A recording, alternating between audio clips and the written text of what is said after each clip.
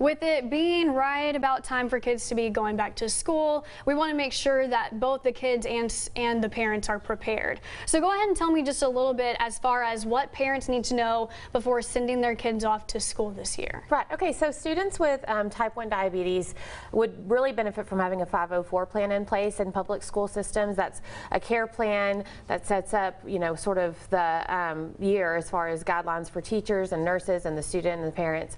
But if you're newly diagnosed or you've never done that before, it can be really overwhelming. So back to school every year, we have a meeting. We call in some school personnel, veteran parents, and then anyone else who has any questions can come and get their questions answered. So we give them examples of like an emergency kit you'd want to have in each classroom with low snacks and a backup meter, a kit that the child would want to have on them at all times that has like a glucagon emergency kit for an emergency low blood sugar, things to check their blood sugar with. And then we go over what the actual 504 plan would entail. And it can be really overwhelming if you're new to type 1 diabetes and you don't even know what to ask about. So it's good. It just gives them sort of we give them an outline and then they can kind of fill it in. And that's what your organization is kind of here for, so you can kind of guide these parents as far as what to do. Yes. So Tyler Type 1's been around for 10 years and we exist to create support systems around the families. We educate. We do school nurse training for Tyler ISD and the area nurses. Good. And then we also meet newly diagnosed families and sort of get them into the program, and we do diabetes 101 classes and that sort of thing. Okay, gotcha. And you said this is kind of like just a little drawer that they can keep like inside of the classroom. Right, because nowadays you really never know if you're going to be in a lockdown situation, a fire drill, and that child can never be without supplies. Yes. So it's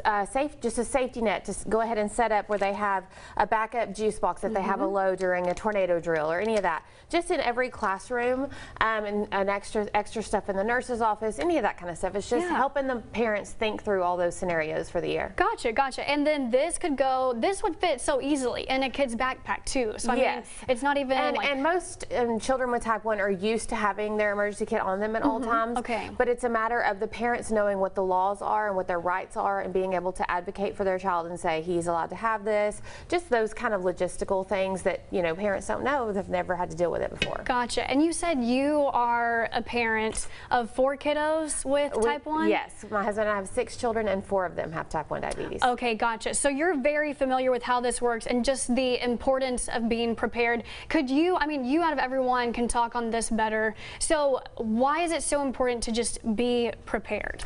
Because with type 1 diabetes, it is very different from what most people know type 2 diabetes. Type 1 diabetic is insulin dependent for life, so they basically live their lives on life support.